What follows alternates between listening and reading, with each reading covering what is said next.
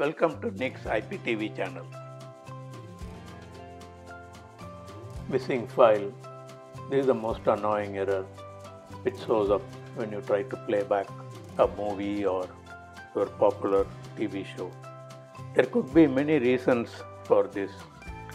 In this video, let us see why this error comes up and also how we can address this issue in most cases. Take a moment to go through this slide. The point to note here is that STB Emu app is not able to read the file that is coming from the server, and missing file error shows up.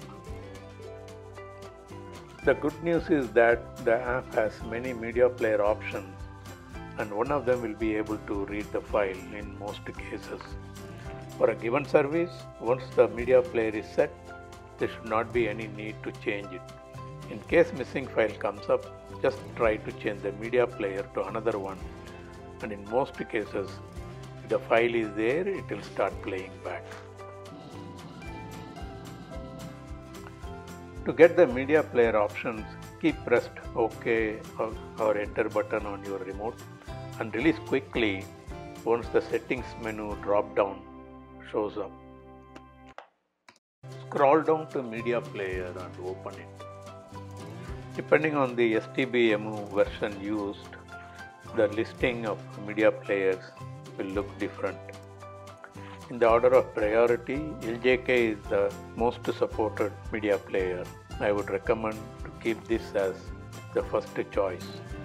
EXO player is good. Internal player is the next option.